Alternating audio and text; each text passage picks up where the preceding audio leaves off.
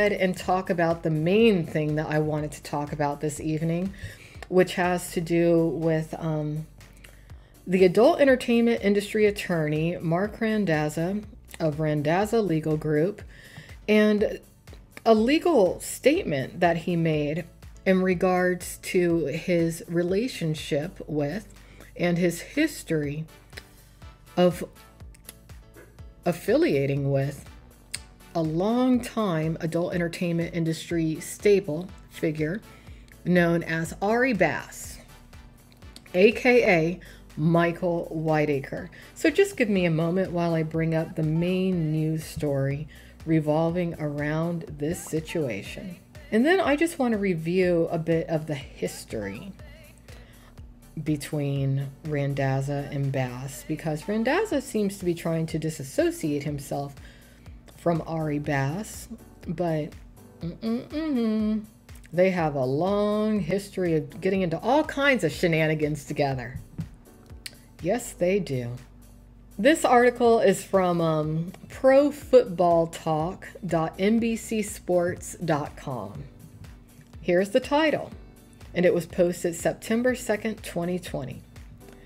Daniel Snyder pursues a new angle in his defamation case. And just so you all know, when it comes to Snyder's case, my opinion really is indifferent. But I just think it's very important that the truth does come out in regards to Marc Randazza's statement, because it does appear that he just may have committed perjury. And it wasn't very long ago that he was disciplined in several states due to his unethical behavior relating to taking bribes. But that Randazza. Washington owner Daniel Snyder continues to pursue evidence in connection with his pending defamation claim in India. Although his latest efforts seeks information regarding someone other than former Washington employee Mary Ellen Blair, the latest effort potentially adds more breadcrumbs to a trail that possibly leads back to Washington minority owner Dwight Scharre. On Wednesday, Snyder filed in a California federal court a document aimed at obtaining information that potentially would link the defamatory articles and the broader alleged effort to smear Snyder back to Scharre in a way that is separate and apart from ongoing efforts in a Virginia federal court to obtain information ultimately linking Scharre through Comstock Holding Company to Blair.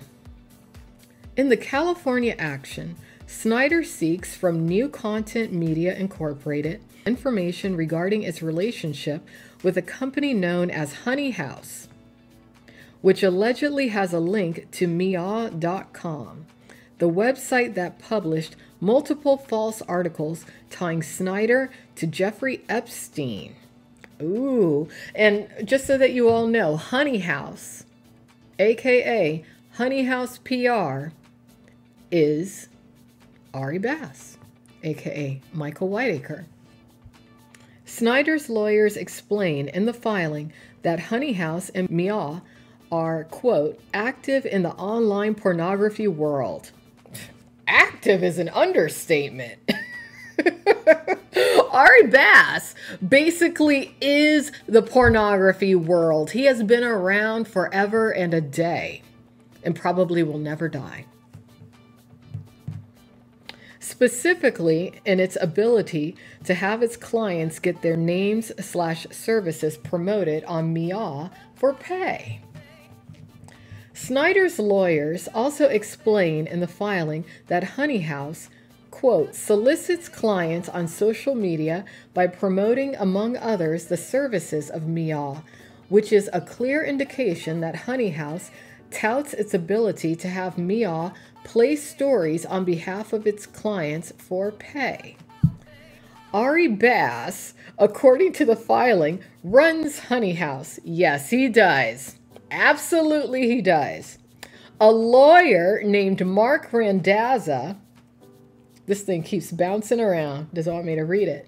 A lawyer named Marc Randazza, according to the filing, has a well-documented history and extensive ties with Bass. Absolutely he does. Absolutely he does, and I can prove it. The filing lists several connections between the two men that resulted in litigations and allegations of stalking, intimidation, and harassment. Yes, yes.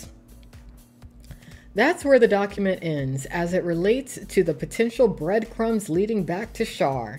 However, a source with knowledge of the situation tells PFT that Randazza has represented Shar in court.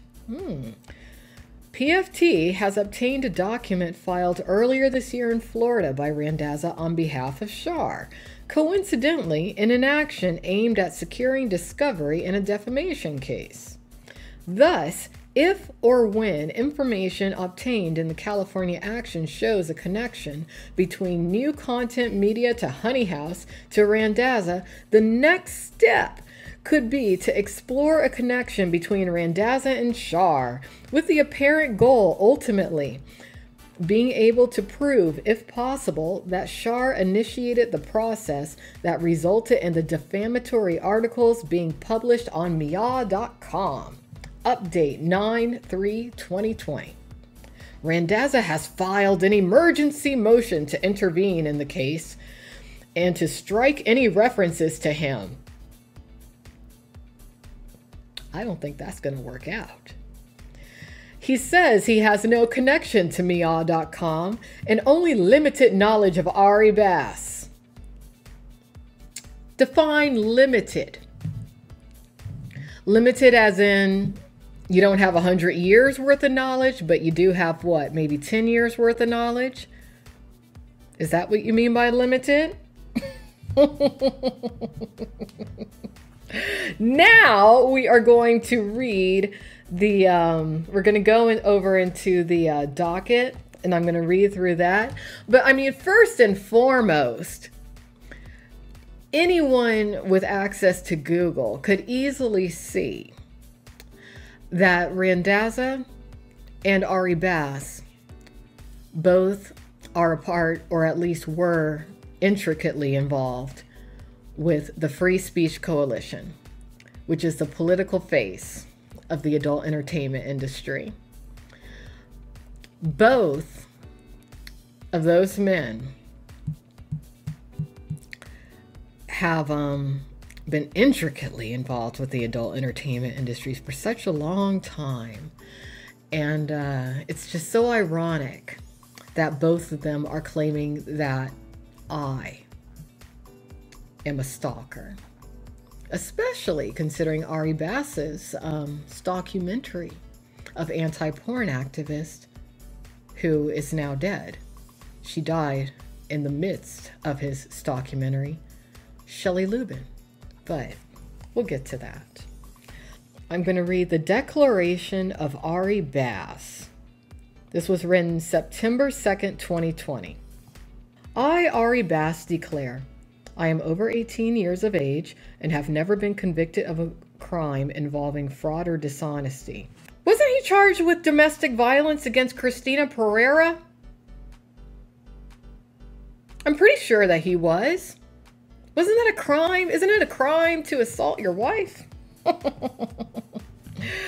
I have firsthand knowledge of the facts set forth herein, and if called as a witness, could and would testify competently thereto.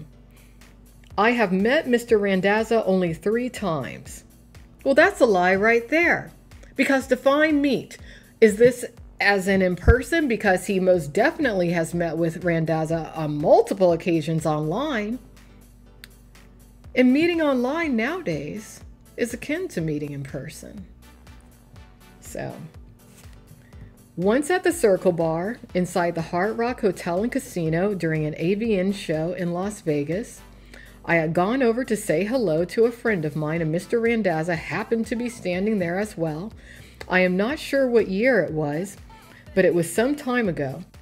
Anyone looking into Ari Bass's history, it's very important that you know that alias, Michael Whiteacre. He tries to distance himself from that, and I don't know why, because he's actually a brilliant writer, but just has some issues. I think he could benefit from some therapy, maybe a lobotomy, who knows. All right. Another time I bumped into him alongside the red carpet of the X-Biz show in Los Angeles. I believe that was around 2015. Oh, so he did remember that. Okay. The last time I ran into Mr. Randazza, I was covering a hearing in Las Vegas that he was participating in, and I asked him for a comment outside the courtroom. He declined to give me a comment. The longest, well, you know, I wonder why Ari Bass didn't mention that Randazza initially tried to enter him into his fraudulent lawsuit against me as a witness. Why didn't Ari Bass remember that in this statement? Did he not remember? Or did he choose to exclude that? In fact, let me go ahead and just bring up that information right now. Okay, so basically what happened was that Michael Whitaker, aka Ari Bass, was set to be a witness for Randazza and his wife, who he was using fraudulently as a shield to manufacture a fraudulent lawsuit against me. But he wasn't able to. All right, so let's continue. So he didn't mention that he was going to be a witness in a Randazza case pertaining to Randazza and his ex-wife. And I do want to make it clear that Randazza's ex-wife filed for divorce in the midst of the fraudulent lawsuit against me. Yeah. That marriage didn't work out. I wasn't wrong about things I was saying. The longest conversation we have had was today, September 2nd, 2020, when Mr. Randazza emailed me the petition and asked me to call his office. I called his office. We reviewed petitioner's supplemental ex parte petition and mocked it together as a ridiculous screed on the same logical level as a crazy wall on Always Sunny in Philadelphia. Mr. Randazza has never worked for me nor with me, nor vice versa. Complete lie.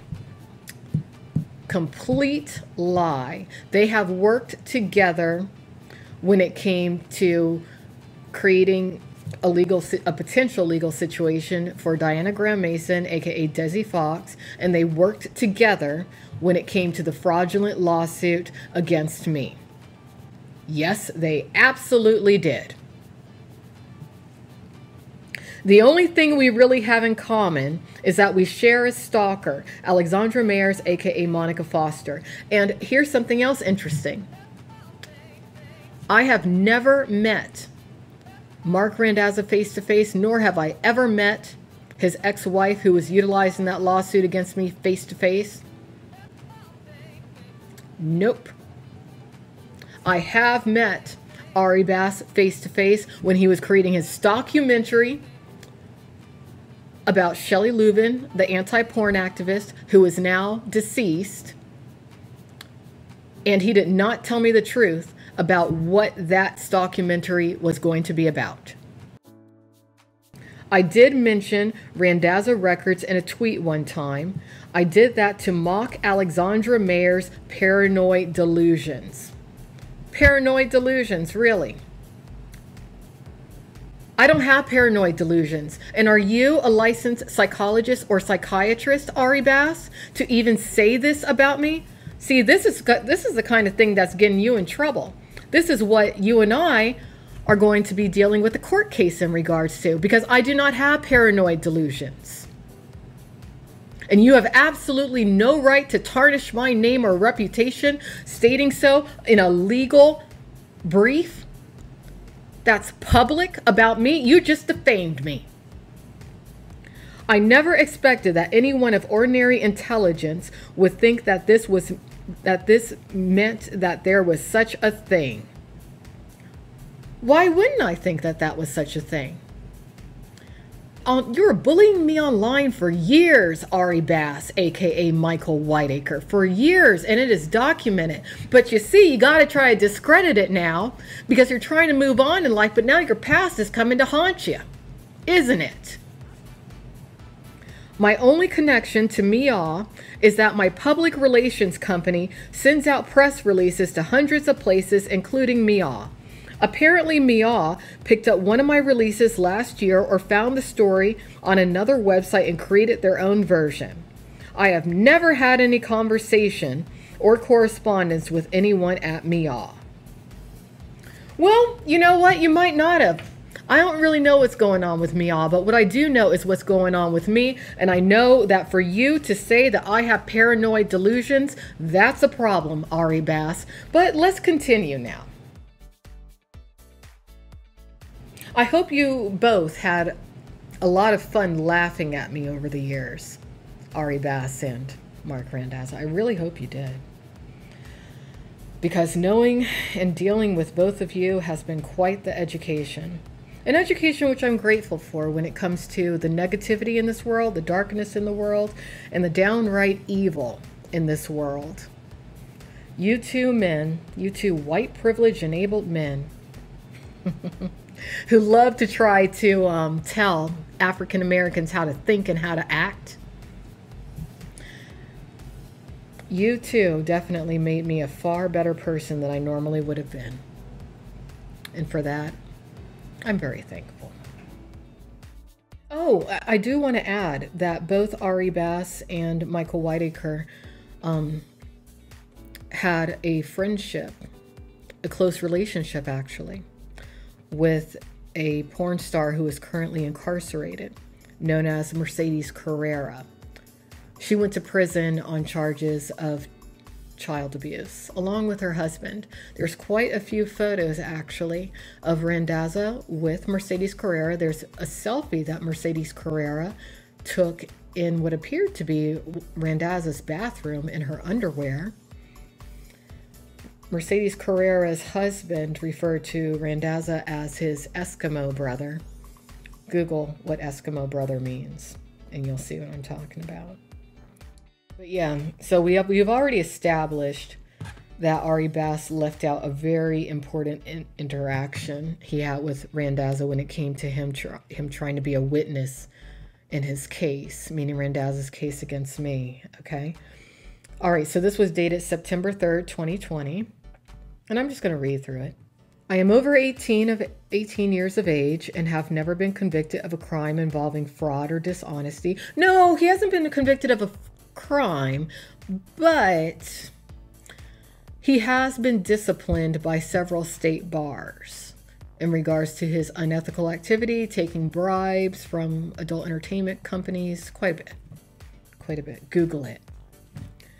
I have firsthand knowledge of the facts set forth herein, and if called as a witness, could and would testify competently thereto.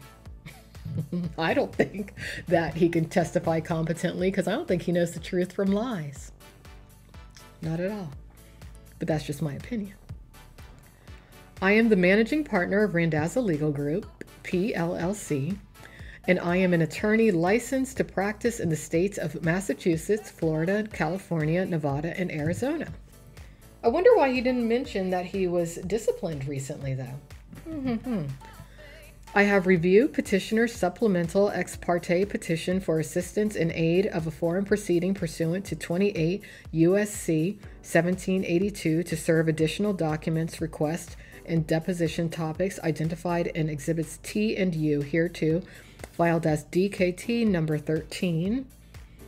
Petitioner's supplemental ex parte petition contains a number of false and misleading statements about me, which I must correct.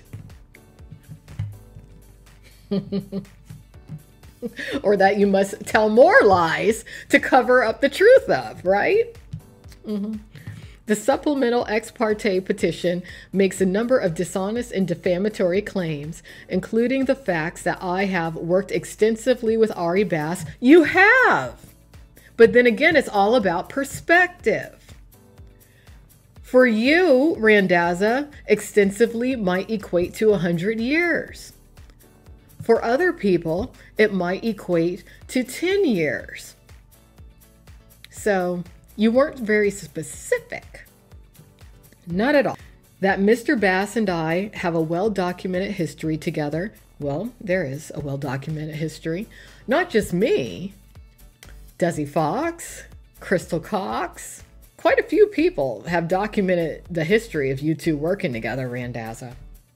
Oh, Michael Struther. That's another one.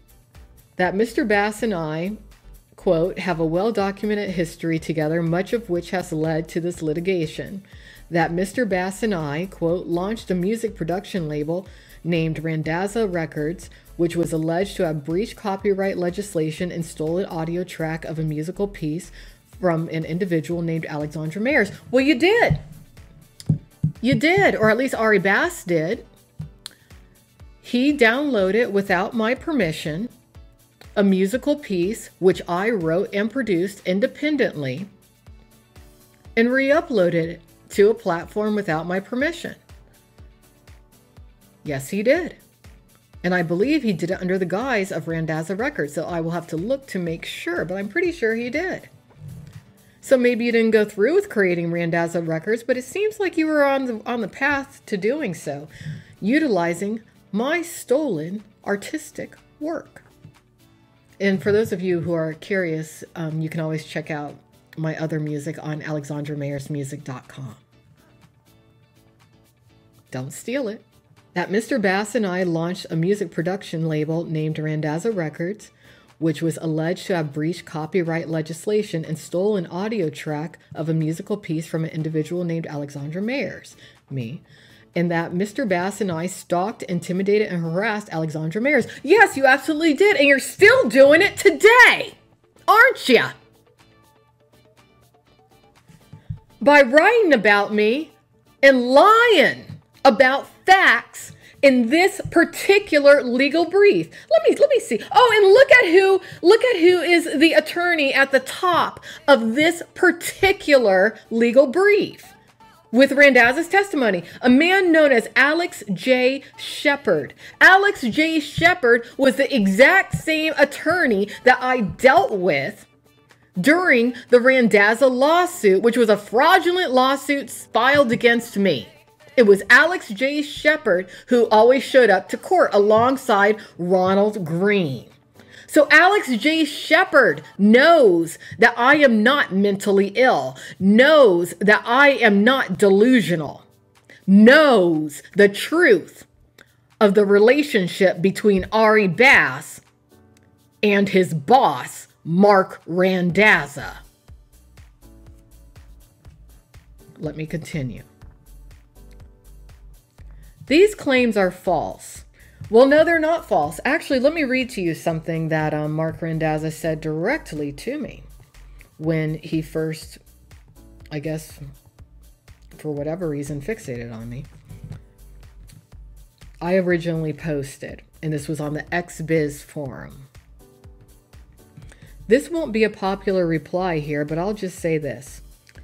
He was out of control gross, and in civilization, you just can't have that. And this is in regards to a certain pornographer.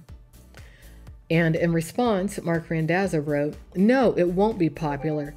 The reason being that it is an uneducated and moronic reply. So he's calling me uneducated and a moron. And this was at the very beginning of when I first was dealing with him for whatever reason. So he goes on, but the last sentence that he wrote was, now take your uneducated ass and drive your 1993 Geo off a cliff, please.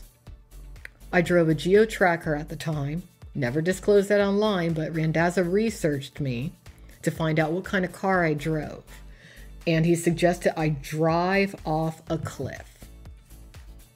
Yeah, that's not intimidation? Really? These claims are false, and their inclusion in the supplemental ex parte petition are misleading to the court. No, they're not. They're true. They're true.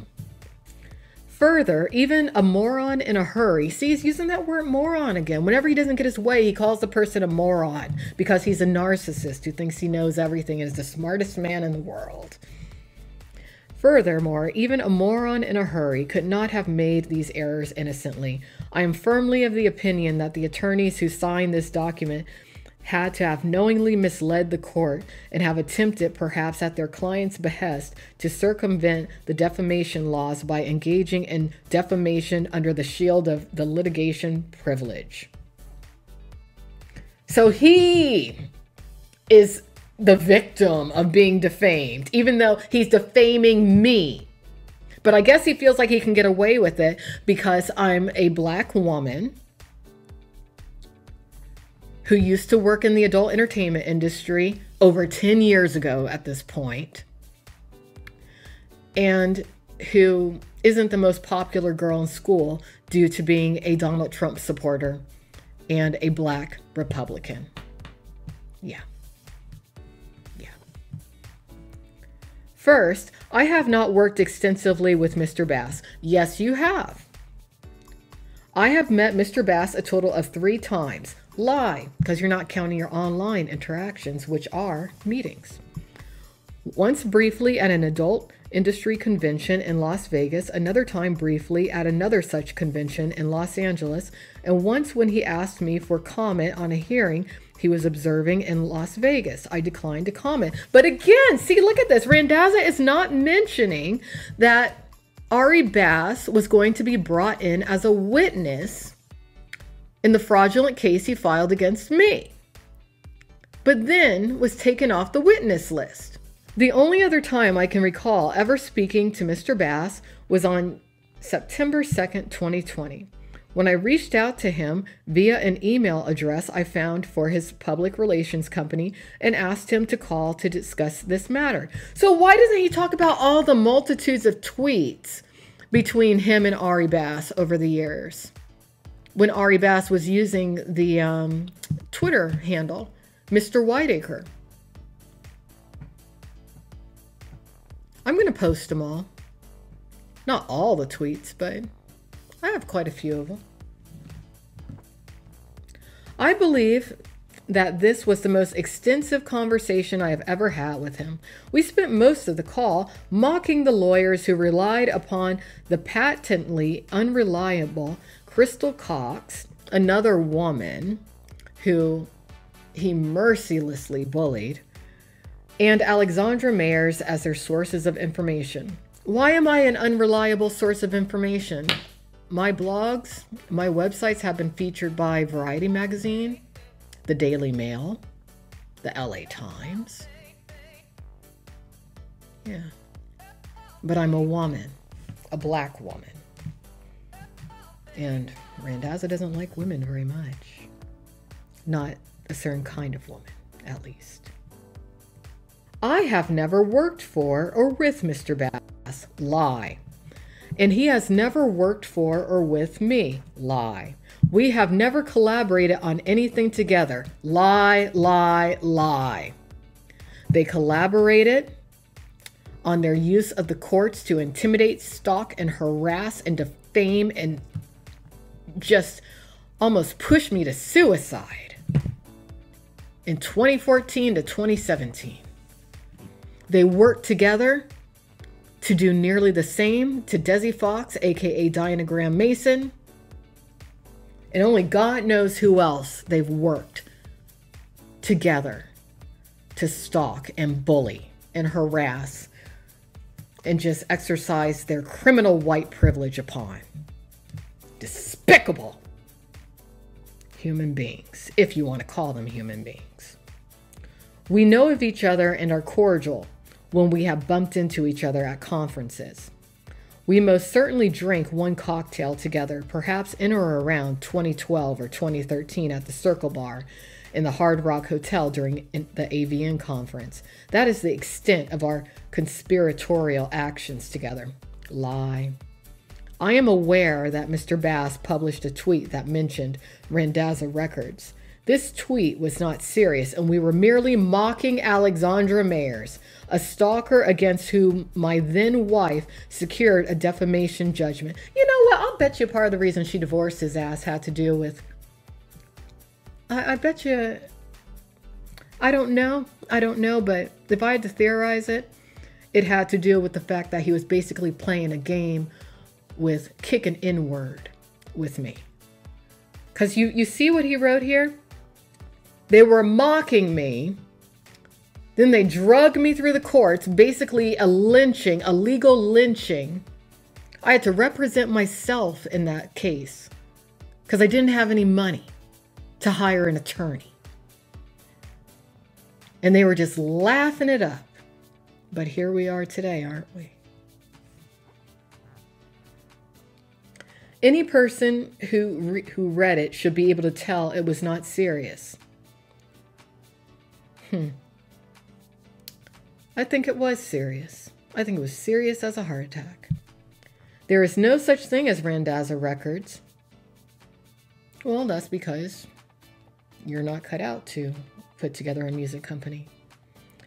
Not cut out to be an attorney either, really. The extent of my musical career and endeavors is that in about 1991, I was a member of a band called Fromunda, whose name was derived from a vulgar humorous expression. The band was about as good as its name. Mr. Bass and I have never had any business relationship, personal relationship, lie, nor any other relationship whatsoever, lie, aside from what is described in this declaration, lie. Aside from discussing this petition via telephone after I emailed him a couple of the supplemental ex parte petition, we have hardly ever spoken. Tweets say otherwise. Perhaps the only thing that Mr. Bass and I have in common is a stalker, Alexandra Mayers, aka Monica Foster. And again, I'm not a stalker. I have absolutely zero criminal history. I don't even have a DUI.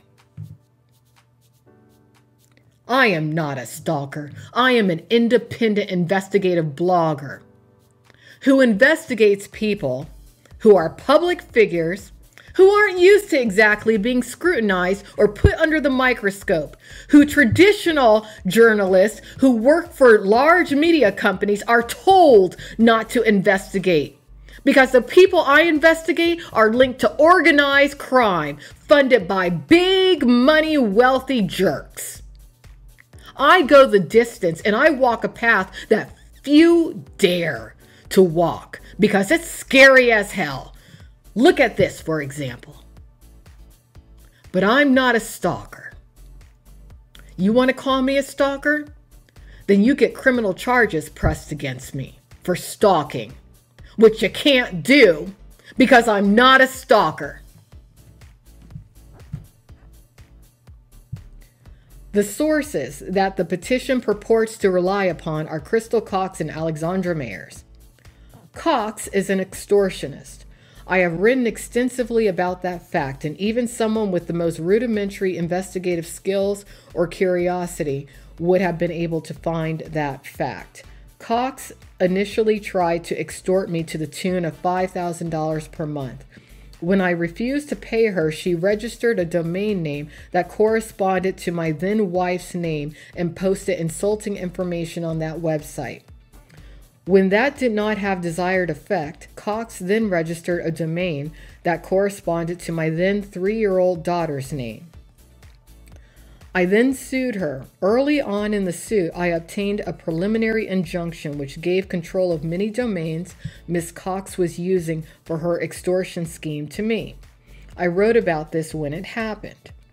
Alexandra Mayers did not seek payment from me, but I believe the appropriate term for her is bat guano crazy. Here's what's interesting. He did not mention that upon my obtaining one of the domains which he sought from Crystal Cox, I gave it to him. Never charged him, didn't ask for anything. He actually initially offered me $100 for that domain. And you know what I told that man? I told that man to take that $100 and take his wife out for dinner because he didn't deserve her in the first place, which is evident to this day considering that they are divorced. Yeah. But what did I get for being nice? a fraudulent lawsuit filed against me. And now here we are today with him labeling me crazy. Now, just as I said, when it comes to Ari Bass, Marc Randazza is not a psychologist. He is not a psychiatrist. I am not crazy. He has no platform to stand upon to diagnose me. So this is something that I'm going to talk to an attorney about. Because whether I'm not seeking anything monetarily, what I'm seeking is for it to be known on legal record that this man is harassing me and defaming me and stalking me using the legal system to this day in the year 2020, 6 years after my initial encounter with him. I guess he didn't think I was going to find out about this? Please. I sued her for defamation. Yeah, fraudulently. You created a situation to where I thought I was helping a woman get away from organized crime. And once again, there it is. Me trying to help somebody and it shooting me right back in the face. She too, I sued her for defamation on behalf of my then wife, and we got a judgment against her. A judgment you can't collect on.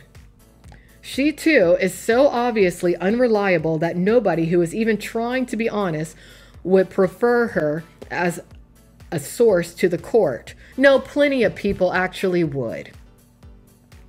But not you, because you are not honest. You, Randazza, at least from my perspective, shouldn't even have a legal license. I'll tell you what you would be good at, though. You would be very good at being a porn agent or a pimp. I don't know. Maybe when Mercedes Carrera gets out of jail, you two can go into business together doing just that, because that's where you belong. As to the substance of petitioner's supplemental ex parte petition, I have had no contact with either New Content Media Incorporated or MEAW. In fact, I had never even heard of the MEAW website until Mr. Snyder's private investigators came to my office to inquire as to my relationship with the website. I don't think that's true, but I don't really know about the MEAW part. I'm not going to go into that. So this goes on, and if you want to read this for yourself, just go on over to Porn News Today and look at the most recent post. Randazza is a liar, as is Ari Bass. And from my perspective, though I am not an attorney, they committed perjury on the court with those filings. Now, will they ever get in trouble? They benefit from white privilege. Though in many circles, a lot of people would question, hey, can you even define these two guys as technically even being white? Well, I say that they are. At least in America, they are. But it depends on what circles it is that you matriculate within, of course. But they do benefit from white privilege. And considering that I'm a black woman who supports the Republican Party and Donald Trump and an ex-sex worker, I don't expect too much to happen, but the point is that I know the truth. Many people who have known me over the years know the truth, and God knows the truth, and that's all that really matters when it comes down to it in the grand scheme of things. But I am going to look into my legal options when it comes to this, because I do not appreciate being called crazy on a legal briefing by either man. Because I'm not. I'm very sane. As of September 26th, I will be 1 year completely sober of nicotine and alcohol. I live a good life. I have good friends. I have a good family. And I think I do pretty damn good work. So that's the end of this podcast for today. Sorry I got a little bit emotional, got a little bit loud too, but that's who Alexandra Mayers is. Take care, everyone. I'm looking forward to the rest of my indefinite travels. And again, I will not be here tomorrow, but I will be here Wednesday and beyond. Once more, I'm Alex Mayers of PNT Live. Have a good night, everybody. Bye-bye.